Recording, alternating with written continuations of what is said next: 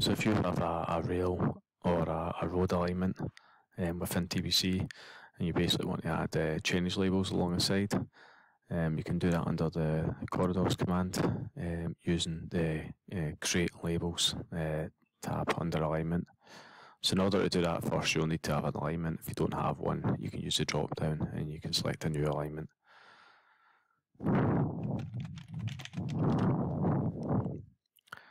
So I'm going to go rail left here. You can put it into a layer if you have one. And I'm going to pick an existing line and just pick this line here.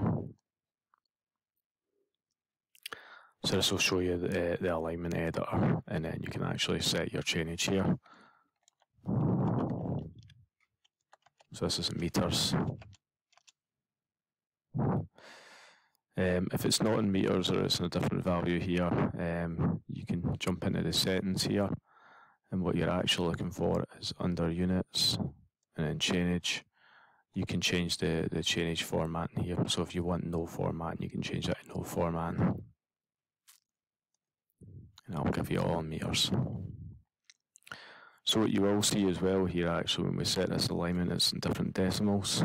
So obviously, if you've maybe site marked out these at 10 meters, the alignment chainage is basically along a line of string, chainage string, so it might not match up. So you might be better off picking one of the internals to minimise it, just depending on the curvature on your line.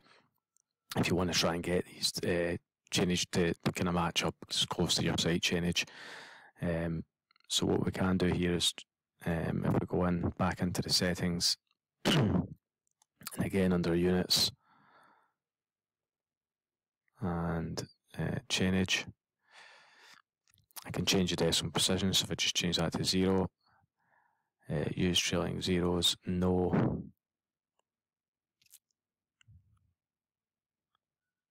and with the rounding mode, so you can try rounding it up or rounding it down. So you see we're probably getting ahead of ourselves here. So if I go to rounding down, automatic rounding, and I'll try that. See, that makes it a little bit better.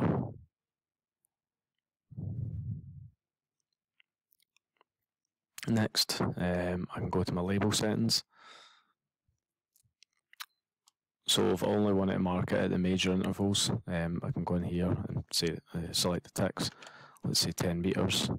We can add it on a layer if need be. You can set the tick size. Just try that. It's a bit of trial and error. Show full chainages if applicable. Leave it at that. You can select how you want to label it. Every second, third or fourth. We just got each tick. Again, layer. A text style, if you have one, you can add that in. Then just telling it if you want to go right, left, or right, tangential or perpendicular. An additional offset as well for the text. So once you've done the major settings, if you move over to minors, and what you don't want here is you don't want to label intermediate chainages. If you do, you can set that. The alignment points, whether you want to label the points on the alignment separately. Should note that chainage equations no. General.